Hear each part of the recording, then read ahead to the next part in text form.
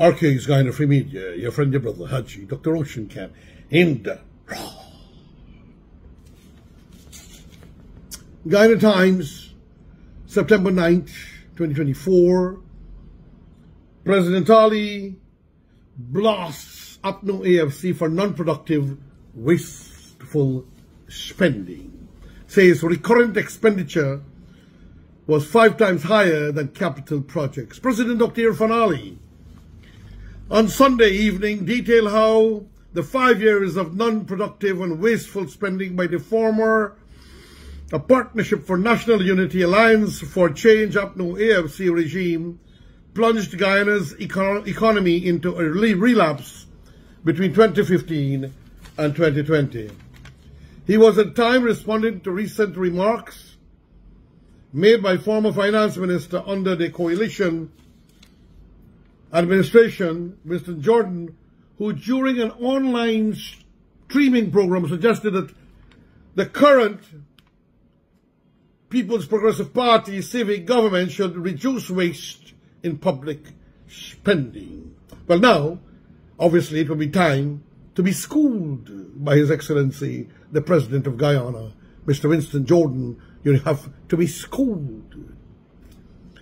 He believes that having at least a 10% reduction could create the enough fiscal space to offer teachers high salary increases. Why did you do it, Jordan? Why did the AFC and the PNCR didn't do it? Where were you? And I move on.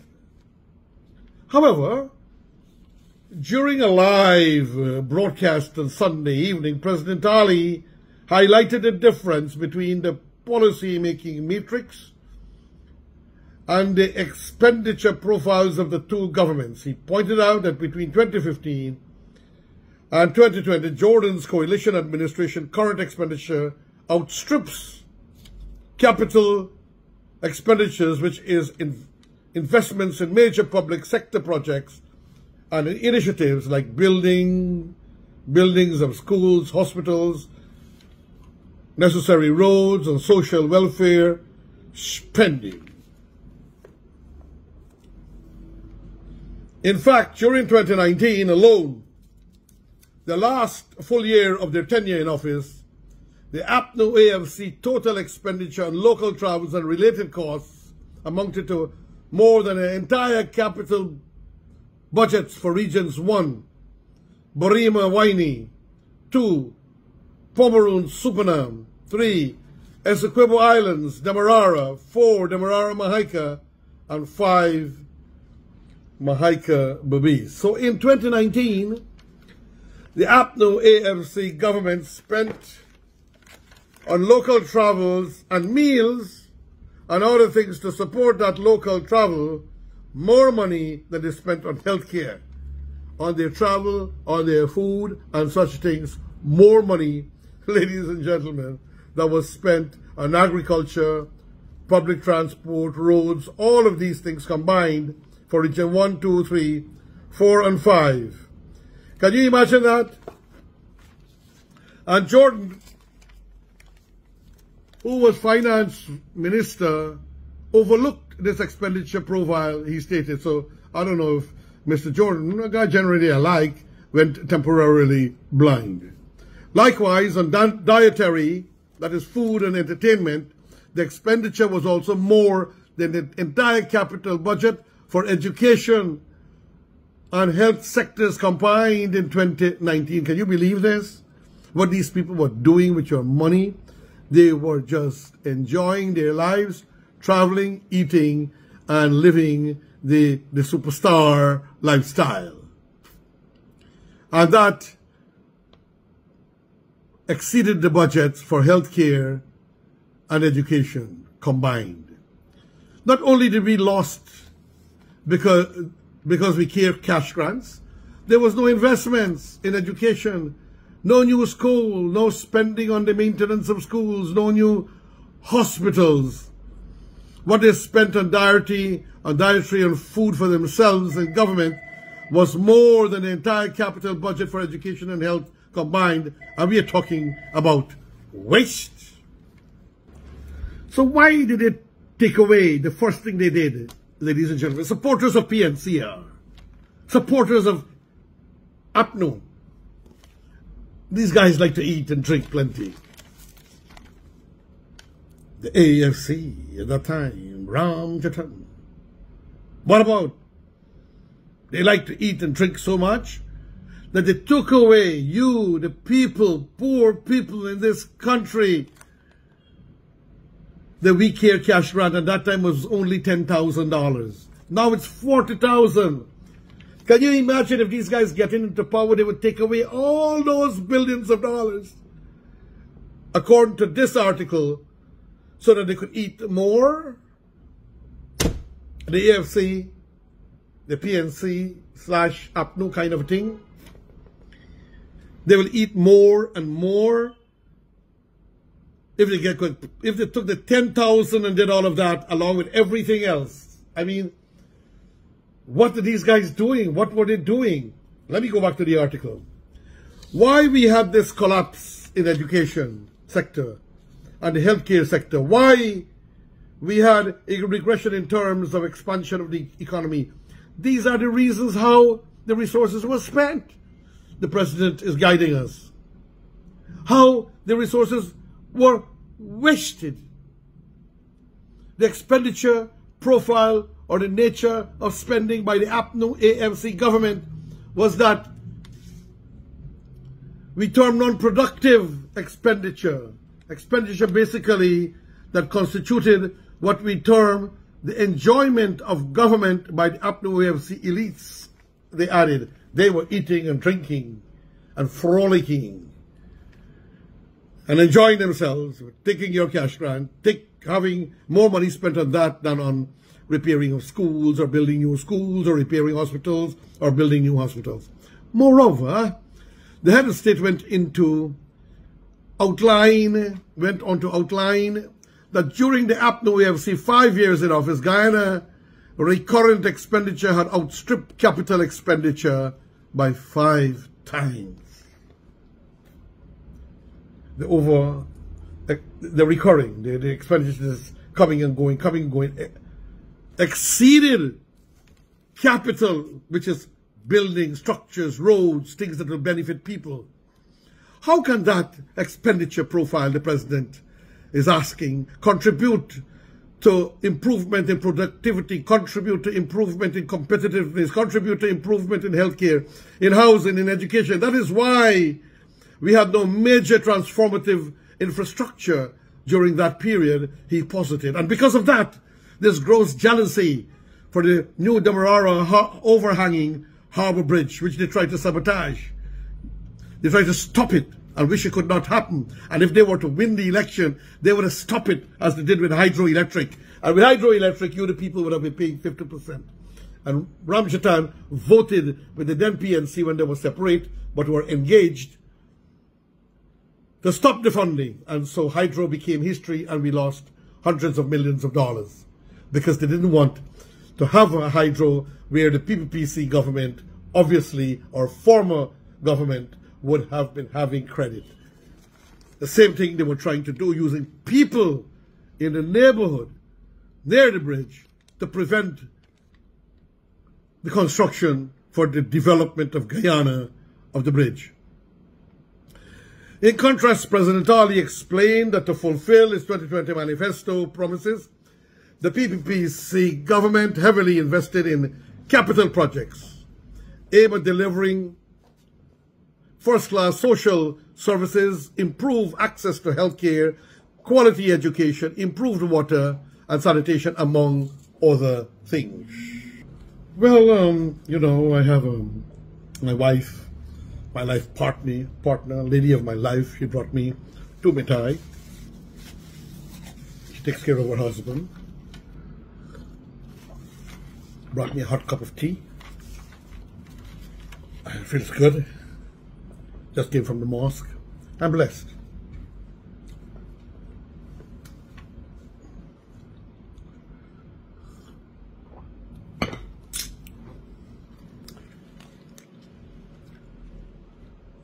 All of these investments are geared at creating opportunity, opening up expenditure, creating new industries, expanding the economy, expanding the private sector, expanding jobs, creating higher paid jobs, and diversifying the economy. A key aspect of what we want to do, diversify the economy. So this is the brilliance of our president and our government.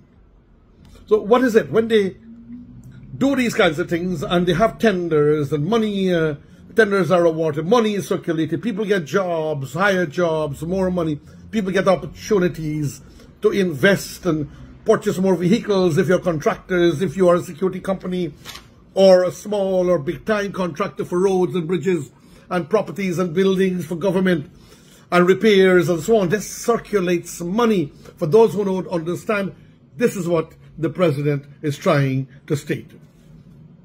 It is also known that the capital expenditure catalyzes economic growth. Capital to build buildings and schools and repair them, it capitalizes, it causes the growth to expand and to develop and to create opportunities and employment. In Guyana, since it has a multiplier effect, the head of state said, because, in other words, multiply, because the money is circulating. A person get a job, a person get a contract, they put money in the bank, they pay employees got to eat, they got to buy groceries, they got to buy food, some of them send their children to private school, they got to buy books, and so on. They got to pay transportation, they got to pay, and so the money is circulating. So this is what the president means by it has a multiplier effect, the head of state stressed. According to Ollie, what the PPPC administration has achieved in the last 4 years alone was done with a fraction of the expenditure profile of the coalition regime. In fact, he disclosed that the capital expenditure of his administration is more than 90% of the expenditure profile of the government's program. Let me read back that, please. In fact, he disclosed that the capital expenditure of his administration is more than 90% of the expenditure profile of the government's program. This is the difference where our priority lies, the Guyanese leader stated. Go to page 7. Yes?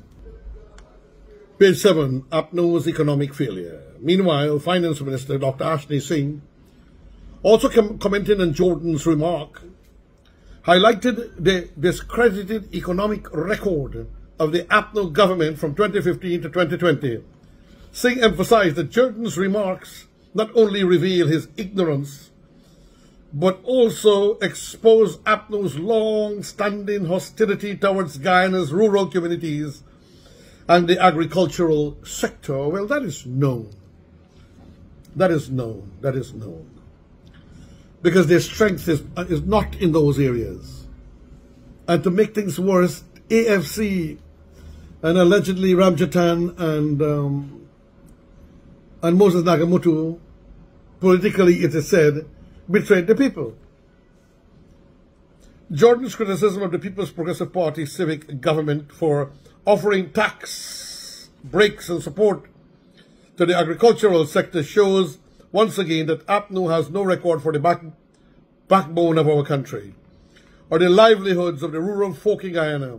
Singh stated, his comments make it clear that APNU has learned nothing from their disastrous handling of the economy, which resulted in widespread hardship for the people of Guyana. And they destroyed the sugar industry. They caused people to die. They caused people to commit suicide.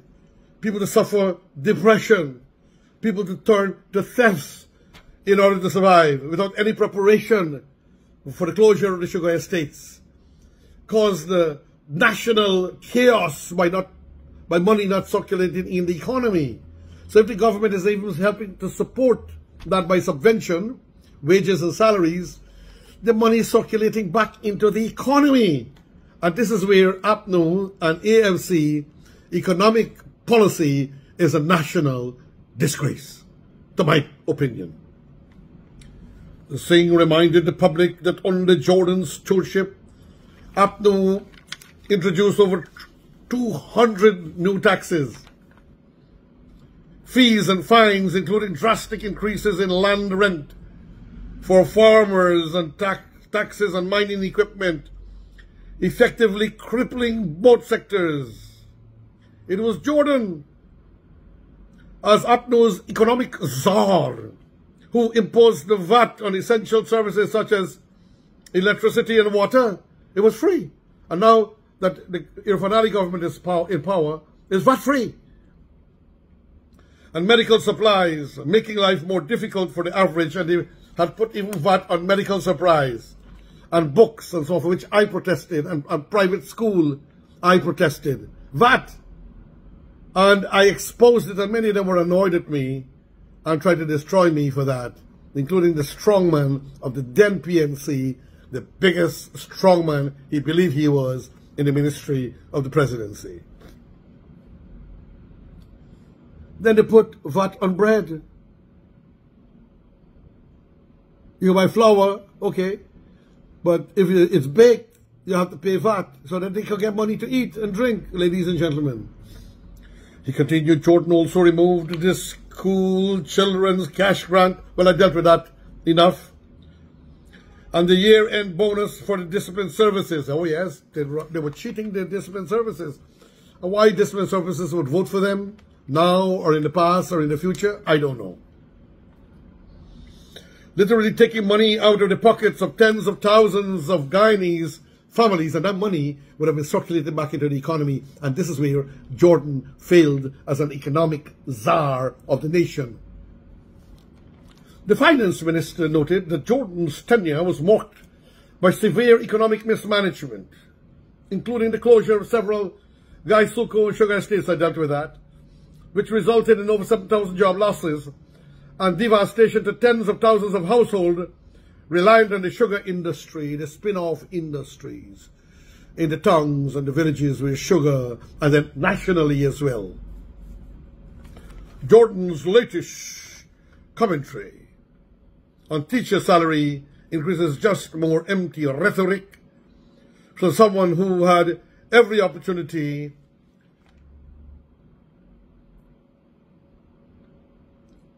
Let me go back a little bit. Remember, this is in the raw. Jordan's latest commentary on teacher salaries increases just more empty rhetoric from someone who had every opportunity to improve the lives of Guyanese, including teachers, but instead brought hardship to households across the country.